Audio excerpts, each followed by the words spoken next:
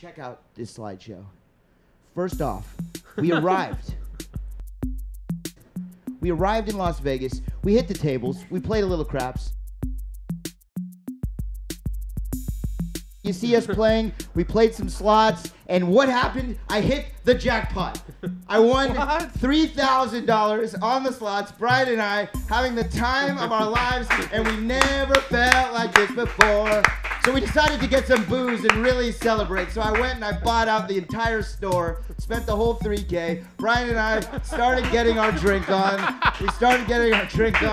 And we met Michael Jackson. Of course, Brian kissed him. We had a great time. We did some dancing, a little light dancing, having a great night. We met a couple, a very nice couple, but things took an ugly turn when this couple asked us if we were interested in a soft swing. Brian and I, not swingers. I took offense to it, and this is where things kind of got ugly, and the night really started to unfold. Brian and I decided, best bet, get away from these swingers and hit the bar hard, which we did, and Brian literally hit the bar super hard. As you can see, Brian drinking right from the tap, just like he did when he was a baby from his mother's breast, drinking right from the tap, going right to the source. We made some friends, of course, these very nice women. There's the nice Shaniqua, a very nice Veronica, a beautiful lady on the floor there. I don't know what's going on with her, but I'll tell you what, Brian, knowing CPR and being trained, decided that he would help out the young lady on the floor, make her not feel so alone on the floor, and he decided to get down and dirty with her while I was making my moves on. Here you see Brian.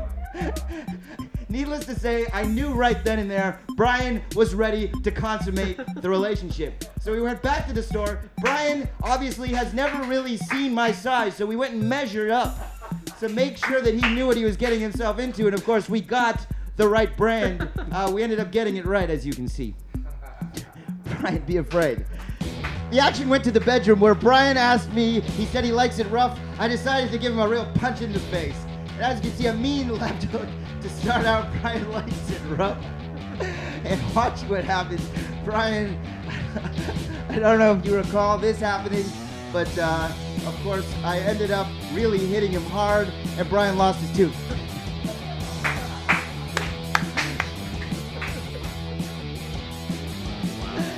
Brian then began feeling sick, and Faded Friday took an interesting turn into the toilet where Brian was throwing up. As you can see, Brian just... And I knew right then and there that Brian, I had him in the palm of my hands, and this is where the action really gets good, folks. The relationship really starts to go to places. Brian, you don't remember any of this, Brian? Not at all. Of course, Brian passed out in the bed, but, I was there to help him have sweet dreams.